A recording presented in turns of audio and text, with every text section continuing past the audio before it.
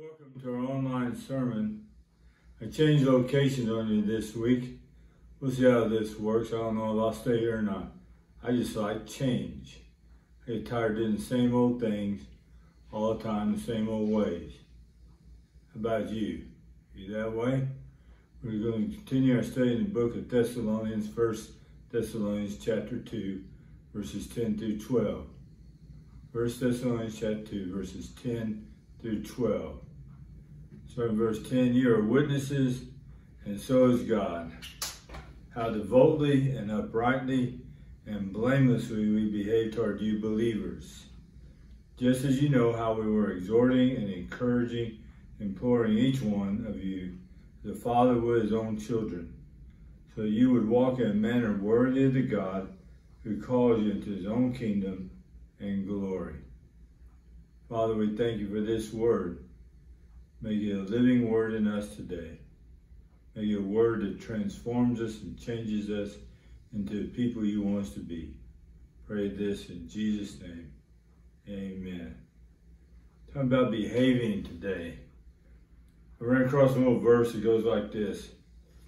One ship sails east, one ship sails west.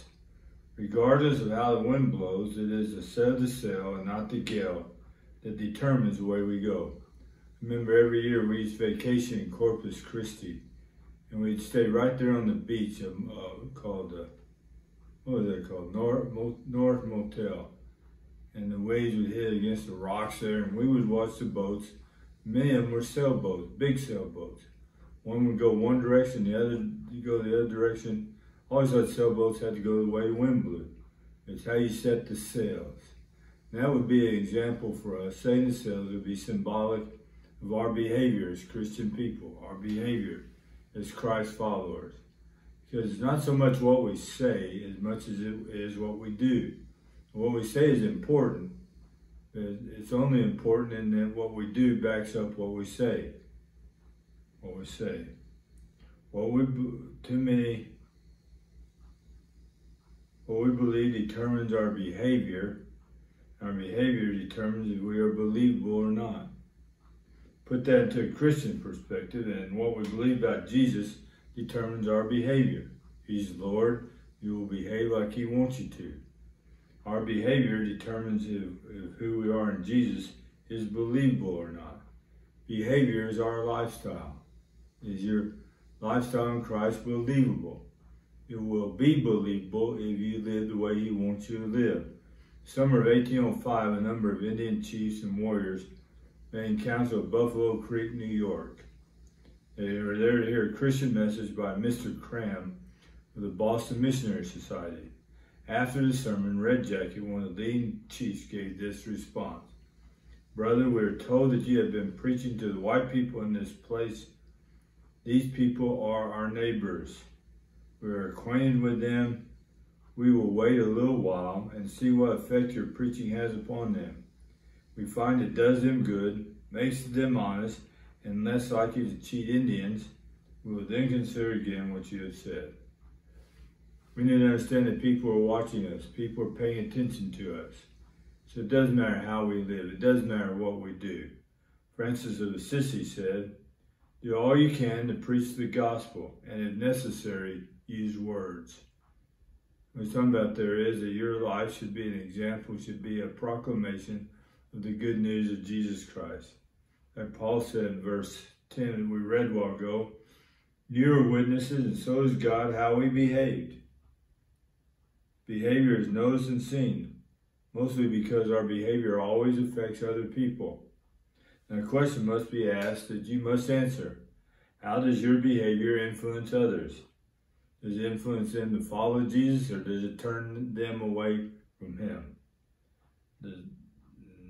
We know that we are to live in such a way that draws the lost to Jesus, to give people no ground of accusation against us and our faith. And if we can't get that settled among God's people, then we will never be able to take to people without Jesus and have a credible witness. Does your life match your words? That's a good question. For some, it is tragically yes. Your life is a waste, and your actions do match your words. And for some, it's tragically no. Your witness is taking a beating. God is our witness. Above all, we're answerable to Him.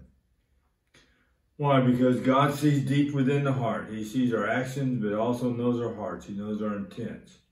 Now, what Paul did here is he gave 3 terms to describe what is expected and demanded of Christians in relationship with one another. He said, devoutly we behave toward you, believer. That word devoutly means separate from selfishness and sin. And there is a difference in there between sinning and being controlled by sin. All of us sin, all of us struggle with sin. But you are not to be controlled by any sin. You are to walk away from that. You are to be devout. You are to be faithful to your God. This means you are consistently godly. We used to have one of those things called an oscillating sprinkler. You go back and forth, oscillate, back and forth, back and forth. It's a lot of fun to play in. It's not a lot of fun when that's your Christian experience. When you're back and forth, when you go behave the way you want to, and you move over here and behave the way Jesus wants you to. You move back over here and do what you want to do, and you move back over here and do what Jesus wants you to do. There's no power in that. There's no good news in that at all. There's no change in that. The second term he used is the word uprightly. Uprightly. Fundamentally, that means we're conformity to God's revealed will. Refers to moral correctness, to doing what God defines as just and good. Not what we define, but what God defines. See, you can't decide for yourself what's right or not. You have to let God tell you. And God tells us in His Word how we're to live. And then the word blamelessly. It's the third thing he says. Not moral perfection, but a life characterized by godly habits. You will never be a perfect person this side of heaven, but you can be a godly person this side of heaven. Up to date in your relationship with God and with others. I think of this blamelessly. I think of Daniel, who had been taken into exile from when the city of Jerusalem fell at Nebuchadnezzar. He was taken into exile back to Babylon. And there he just continued to improve and to be promoted, where he was really the second most important person in the kingdom of Babylon. But he was so good at it, the other governors, the other rulers were jealous of him. They wanted to find a ground of accusation against him. They looked into his business affairs, they looked into his personal affairs. Scripture says they could find nothing to charge him with, nothing against him.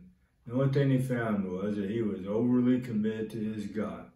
Isn't that great? Wouldn't you like that to be told about you, that you were overly committed to your God? That he was so important to you that he meant everything to you? That's how they trapped him. They talked the king into making a law. If anyone prayed to anybody other than the king for 30 days, they would be thrown into a lion's den.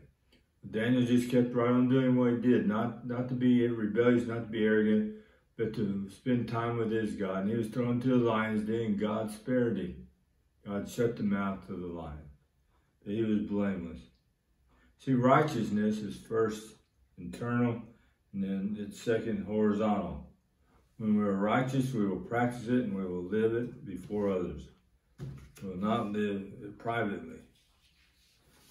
Starts out vertical, but it's lived out horizontal. So it says, blessed are you in the Sermon on the Mount. Blessed are you when you hunger and thirst for righteousness. If you're going to be a godly behavior, you're going to have a godly person with godly behavior. You have to have a hunger and thirst for righteousness. You have to consume your life. And Paul also used 3 terms to describe the manner in which our behavior is passed on. He used the word exhorting. He says, you know how we were exhorting each one of you. This is a heartfelt term. Not a one-time shot in the arm to make someone feel better. It's a strong support that imparts courage to others, helping others be bold in what is right. There is strength in numbers, isn't there? And we need to have those numbers. More and more people, more and more Christians need to be bold in Christ. Then the second term he used was encouraging. That word means coming alongside, staying alongside someone as they experience failures and distresses in life. Sometimes people would never be godly if it wasn't for someone there to pick them up and to encourage them. So lost art today. We have plenty of discouragers, plenty of complainers, plenty of groaners. We don't have too many encouragers, do we? It's almost an epidemic. Maybe never more Christ-like than when full of compassion for those who are needy, discouraged, losing, or forgotten. Then he used the third term he used was the term imploring. That's having a clear vision of what's right and leading a person through their maze of emotions and conflicts so that they can confuse an issue, giving direction to them. And some people can't take direction. Some people can't take direction. We need to do that. Paul says we are like a father would with his children. Earlier, he talked about being a mother, like a mother, nurturing and caring and loving. Now here's a father's strength, a father's love. You want to know what kind of father you ought to be, you ought to look to God and emulate him. But it is that we're to be those kind of people.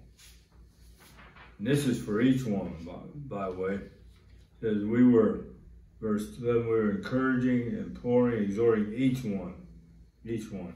Standard behavior and impact on the world is for every Christ follower, not a special few. Now there is a couple of reasons why this matters. First of all, one, we are to walk in a manner worthy of God. It says that in verse 12, so you would walk in a manner worthy of God who calls you into his own kingdom. In other words, not getting by, nothing second rate, nothing less can be offered to him who gave his son for us, and all that we have and all that we are. Now to understand, we must view God and ourselves accurately. God determined to create for himself a people who would bear his character and his nature, who would live out his will. But man sinned and rebelled and messed it all up. Yet God has constantly pursued mankind. God has constantly pursued us, revealing his personhood, his justice, his love, and his mercy. He pursued us for his glory and to bring us back to himself, what was rightfully his. Jesus is the extreme effort God went to bring us back to him.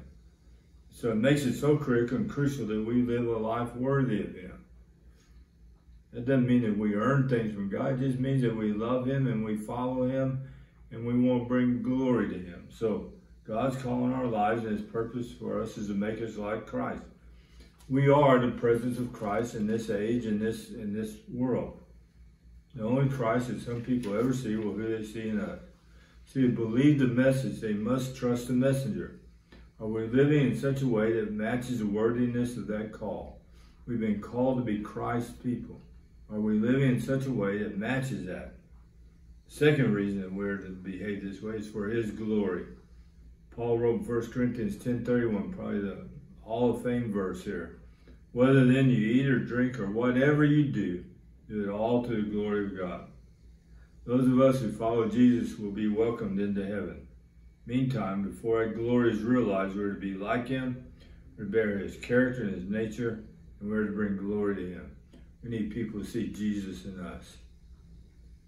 Jesus said, let your light shine before men, that they may see God in you and glorify your Father who is in heaven. We use that in our baptism. When we hand a candle to people, we say, you are the light of the world, now go and shine. Let people see Jesus in you and glorify your Father who is in heaven. The choice is yours. Are you living lives worthy of his plan and his promise, or are you living according to your plan, according to what you want to do? There's very little promise there, very little power there, but there is nothing that you can do to make a difference in anybody's life with your plan, with your plan, with your plan. God's plan will use you to bring meaning and purpose and impact and power into your life and into the world. Behave. Behave. Set your sail to go with God. Sometimes you go against the wind, sometimes you go with the wind, but set your sail and go with God. Father, for everyone who's listening today, pray that they will take these words of heart, that they will embrace them, and they will make them their own. Pray this in the name of our blessed Savior. Amen. May God bless you.